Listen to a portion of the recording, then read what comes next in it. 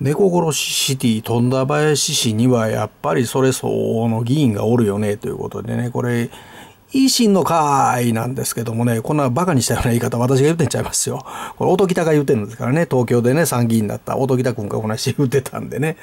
こんなん聞いてたら自民党で自民の党とか言うたらですよ、自民党のもんそれ怒ってくるやろと思うんだけど、こんなバカバカしいことをなんで私知ってるかというとテレビでやってたんですよね。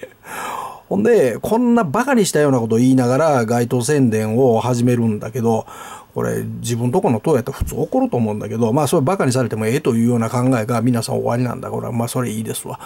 でね、維新やから叩くんやろというふうに思われてる皆さん、これ違いますよ。私は是々非々だからね。まあ、もちろん維新の党自体はこれも配当ささなあかんというふうに考えてます。これはもう第一です。その次が自民党や公明党というふうに考えてますし、野党共闘もやってるけども、それであったって是々非々で一つの問題で手を組むということは、私は政治的にはあり得るというふうに考えてるわけですよね。で、叩いてるだけじゃないということをね、お知らせしますわ。これ誰って言ってるけど、本田さんね、城東区の大阪の市会議員です。この彼女はその保護猫や動物愛護の活動を非常に熱心にやってますよ。で、大阪府議会であれば横山君ね、淀川区重曹の辺の府会議員ですけども、彼もそこに対しては熱心にやってます。で、これ藤井寺の河合さんという方ね、この方12月議会でも発言をなさって、保護猫の促進を市としてやらんかいっていうようなね、そういうお考えをお持ちですわ。で、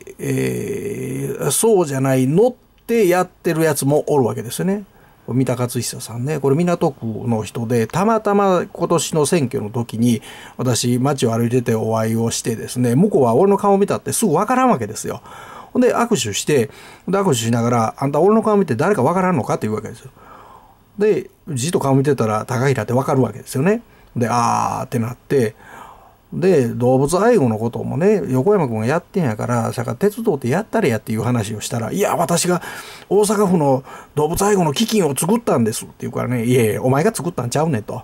横山君なんかが汗かいた上にお前は上ばみ取っただけやろと。汗かいてやれって言うてるんじゃって言うたら、そそくさととんずらしていったんですけども、まあ、こういう動物愛護をやってるように見せかけるやつもおるわけですよね。でもちろん他の議員も、まあ、この人今議長やからね、あえてこの人取り上げましたけども、他のやつも何人も大阪の市会議員でいてますよ。だからこそ、本田さんね、この人やってますよということでやってるんですね。やってますよということをこうやってやらないということは、大阪府議会、大阪市議会でこの人ら以外やってないということやというふうにお考えいただきたいと思います。でですね、これこの前名刺交換したんですけどね、森川さんっていうこの人、無所属やったんだけども維新に入りはったね市会議員、京都の市会議員の方です。で保護猫の関係でね、こういうようなね保護猫ふれあい会なんかをね、自分とこの事務所使ってやってはって、老犬ホームなんかもやってるんですみたいな話もこの前されてましたわ、名刺交換の時にね。こういうような汗かくことに関してはもう頑張ってくれとしか私も言いようがないんですよね。素晴らしい、こういうことが素晴らしい。せやけどこれやったからって言うて、他のことをね目つぶるかって言ったらそういうことじゃないですよ。森川さんね、これ生活費金返してるからね。京都新聞2012年か13年の生活費で金119万返したんだけど、これはこれですよ。さか是々非々で悪いことやってたらもちろんつきますよ。せやけども一つの問題、動物愛護の問題でね、よう汗かいてくれたらよう頑張ってくれたよねということで、私はそこは称賛しますよ。ところがですね、こいつですわ、少年が腐っとるからね、今後の駅によう立っとるらしいんだけど、ね、中央大学法学部を出てるわけですよ。中央大学法学部出たんやけど、まあなられへんかったんやのね。ほんでまあ学習塾で賢いか賢くないか知りませんよ。今富田林の副議長ですからね。この副議長様がですね、私が前に撮ってて YouTube 削除をされました富田林市の子ども議会の動画ね、あれについて市民がこう問い合わせをしたわけですよね。で子ども議会で野良猫駆除っていう発言をする。で、小学校5年やったか6年やったか女の子が言うわけですね。で、それ何のチェックもせんと、その公になって名前もちゃんと出てたんですよ。そんな無茶苦茶な質問をさすなよっていうふうに、私はあの時に言うたわけです。で、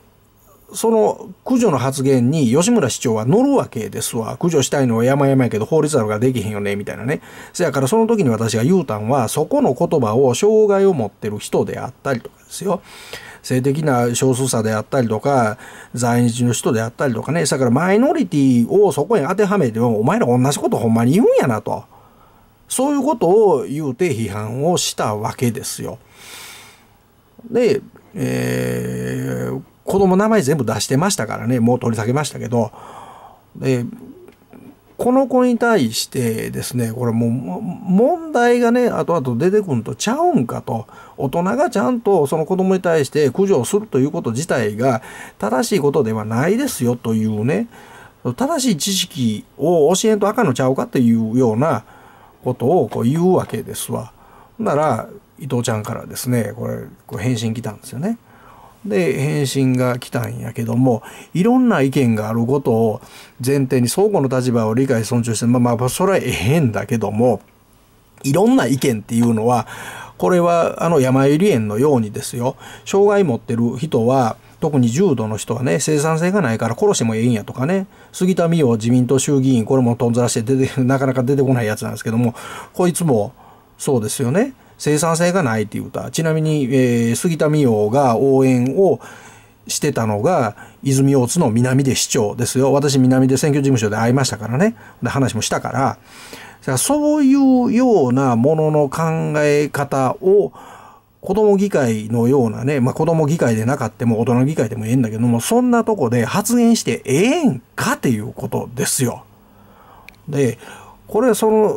何にもない一般的な話やったら、知識の前提があった上でですよ。で、いや、どういう方策でやりましょうか。ほないろいろな意見を持ち寄って方法をやったらええよねって言うんだったらわかるけど、猫のことって言って猫を駆除するのがこれ様々なね、意見や立場なんかあるわけないでしょ。ほんまにね。ほんで、いわゆる駆除発言は子供なりに自らの経験等から導き出した言葉であり尊重すべきだと考えます。いや、それやったらさっきも言うたけども、重度障害を持ってる人は子供から見ればですよ、命の尊さというかね、その方が社会的に存在する意義なんかを小学校5年生6年って説明できますかって言うんですよ。